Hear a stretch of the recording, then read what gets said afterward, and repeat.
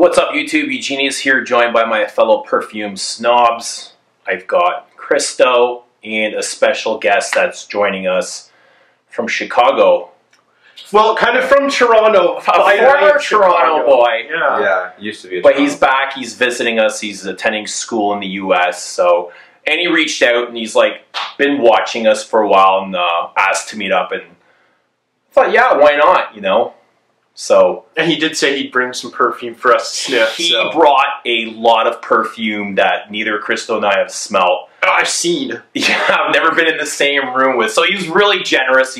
He sent us his wardrobe from Base Notes or Granica. Base Notes. And I was like, wow. I noticed that we have very similar tastes in a lot of things, but I've never smelled this. And he's brought like a 40-kilogram bag. Yeah, it was heavy. Worth about $60,000 in high-end luxury perfume. So when I was crossing the border, the security guy, the border patrol guy was like, do you have anything that you're bringing in, gifts or alcohol products? I was like, I got a lot of alcohol back there, but no.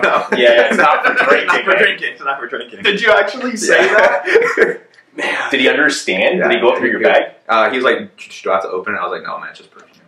Wow. I was like, fuck it. Yeah. Wow. Well, for example, like we're going to be doing a separate video, and here is Diaghilev, and I just did a quick sniff, and I was like, wow. I think you're going to go down to the store and buy it. Yeah, you know, who knows what's going to happen. Like, the rabbit hole gets bigger and longer, and we'll see. And that's not even the most exclusive thing. Like, that's not even not even close to the rarest thing. Yeah, there's a lot of interesting things that you guys will get to see in the next video or in the next couple days. So I think what we'll do is we'll do a Scent of the Day, obviously this one. Then we'll do like a recorded video with us testing. Yeah. And then we'll just do a live stream that you'll obviously see before this, or likely see before this. Yeah. So look for those, because I honestly, maybe some of the Histoire de Parfums I've tried, but I don't think I've... Oh, no, and the Dover Street, but I told him to bring that for you to try. I don't think I've tried anything on that table before. And these are all things that I've had highly on my must-sniff list. And then, you know, when I saw your wardrobe, I was like, wow, this. I'm dying to smell them. I've even thought of, like, several times of blind buying some of these things. So I'm excited. Yeah, I'm excited, too. I mean, you got some stuff back there from Frederick Mall that I'm really looking for. Yeah, that you can try out as well. Yeah. So that's awesome. You know, really cool. For some guys that have you sitting on the sofa, they charge you $75 for it and call it Scent Explore, right? And then charge you another $75 to hang out with them afterwards. But well, we've got an invoice rolling for them. Yeah, this is way better. Anyway, being the guest, Karrarh, go ahead, share us your scent of the day. All right, so I got Kristo and Karrarh from Dior. Yeah, it's just one of my favorite leathers, probably top 5. It's light. I find days where I don't want to wear my Kristo receipt. I feel like Kristo and Karrarh is different enough, but still similar enough to where you get that feeling and not that heaviness. I was talking about it the other day, and I was saying, like, I really like Kristo and Karrarh because I find it just really uplifting. Yeah. And it's got, like, Kristo receipt is kind of, it's darker, it's a little more austere, but, like, I find that it's just it's kind of bubbly and sparkling. And yeah. I don't know if it's, like, the ylang in it or something, but it's just like that's what pops off my skin more than anything else. That and the violet. Is it violet or iris? Yeah, it opens up I get iris quite myself. Mentholated for me. And they both have that. I don't get any menthol. Really? Right in the opening? No. I get kind of an aldehydic, bubbly, sparkly aldehydic opening. Yeah. Well, they both got similar leather profiles, so they do. I can see the similarities there. Yeah. But it's great. I agree. I think that so kind of controversially, I said I think I prefer this to Cuir d'Ange from Hermès. Oh, really? I think so, but just because Cuir d'Ange goes sour on me, and this doesn't.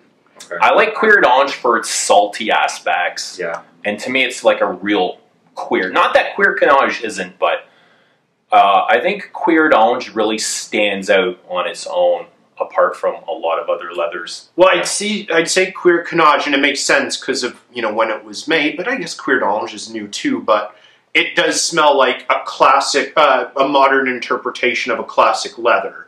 Whereas, like, Cuir de Russie is, like, just genuine, bona fide 1920s, 1930s leather. Through and through. Yeah. But, no, I like it. I think it's, in my opinion, one of, if not the best things that's in the Dior. It has a special place for me. Preve Because line.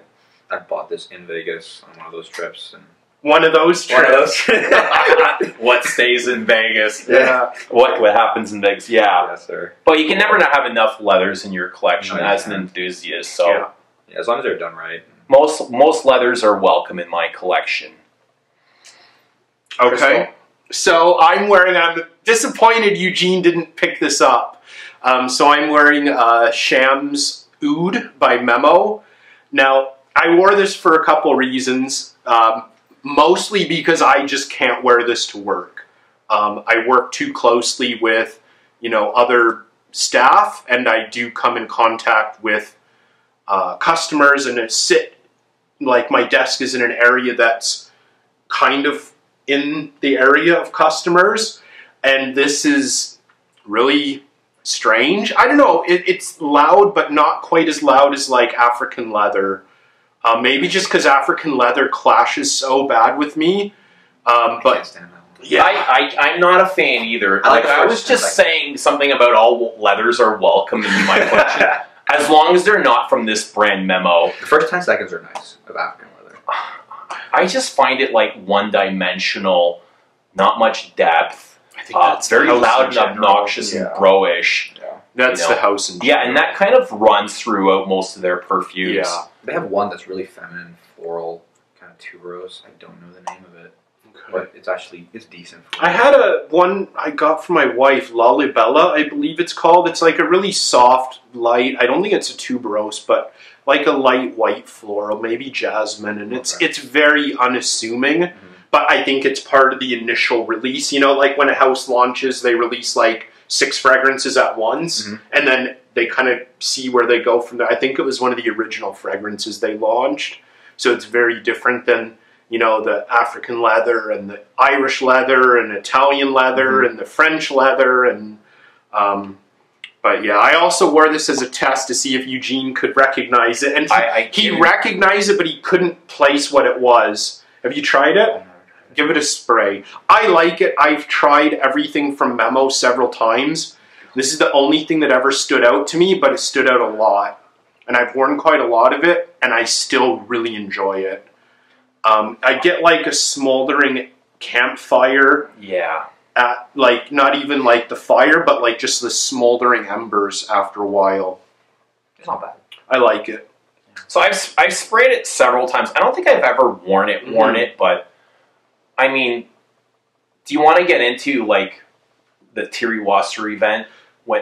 Well, yeah, we'll mention it quickly. So, like, the reason I, wore it again to see if Eugene could spot it was because he infamously, without me knowing what you were going to say, he mentioned in a video we did after we met Thierry Wasser, just very bluntly said it smelled like fishy vagina. Yeah. And I laughed because I had no idea he was going to say that. And then it's kind of every time I talk about this, the fishy vagina comes up. I remember being at the event and I was like, who didn't wash? Because it's just like, it smells like day-old cooch with like some salt.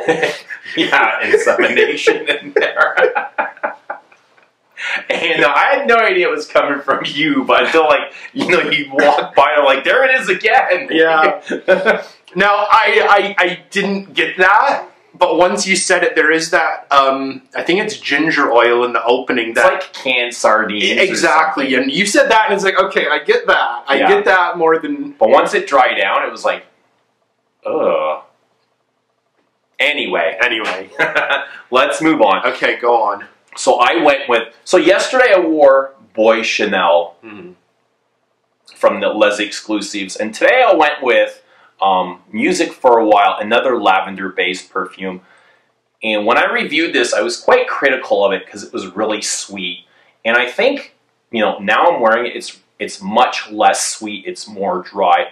And I'm thinking it's almost like when I wore it and reviewed it, it was in the warmer summer months. Yeah. And my skin was really pulling out those sweet notes. Sugar, pineapple, caramel, the ethyl maltol, that cotton candy vibe, and I didn't like it at all. But so I actually what you were wearing because I could smell it in the LCBO. Did you find it sweet? I got the toffee. I got like some kind of sweet toffee. Yeah. But it was nice. It wasn't overbearing. It was nice. Yeah, so it's funny because when we met, I was in the Starbucks waiting for Eugene to come in, and as soon as he walked in, I was like, I know what you're wearing. Like, I don't even think we said anything. I was like, I know what you're wearing. And you're like, what is it? And I was like, give me a minute. I need to process it. And it smelled so familiar, and I kept trying to place it, and I was like, is it? And it's really interesting. Like, I was like, is it a terre flanker? Like terre d'Hermès flanker? Yeah. And you're like, no, it's not. I was like, really? Because I think it might be like ISOE and the pineapple in there that I mistook for like the kind of rotting some, like, orange. grassiness in there as well, like some rooty earthiness. Yeah, there's definitely like a green tinge, maybe some kind of orange, maybe a mandarin to give it that, you know, that spikiness. But I love Boy. I like this a little bit less. Boy isn't as exciting as this. I really like the textures in here. There's a lot of that gritty lavender and patchouli, which I love. If it was a little bit less toned down with the sweetness, I'd appreciate it much more. So is there a connection between them, or just because you they're were both yesterday? I was reaching for lavenders because the weather's really nice, actually. It's not like we're in almost December and it's not like freezing cold out. And I was like, I can still wear some lavender. So it's gray and miserable, but it's warm. It's you know, warm Do you for get this time. any hint of French lover from that? No. French lover. No, I don't. I mean, they're both woody fragrances, but this is much more sweet and less spicy. There's something in there. Is that something you picked up or something you've heard? I picked up. Yeah. So I love Boy for its like fougere qualities, and this, it's got lavender, but I don't get that coumarin, you know, those touches that would make it a fougere, but it's still, you know, an excellent lavender patchouli. I've put a little bit of a dent in it, yeah. It's small. I wear what I love. Yeah, I love them all. Okay, so anything else? I guess we got lots of content to get up there, so... We've got lots to test. We've got some Rojas and Histoire de Parfums. Some Arige. Yeah, some ouds. Some artisanal ouds, which will be interesting. Yeah. Hopefully nice and skanky. I think I saw Atars in there too. Nice. Fougere Royale, which I'm really excited to smell. That's the fougere. Like that's right. That's it's actually the parfum version of it too. So that's the newer release. So no. So it's like the I don't know if it's new. I think 2010. Okay, right, because the original Fougere Royale is like... That's like, yeah. Cool. All right, so we'll see you soon. Yeah. Thanks for watching. Cool.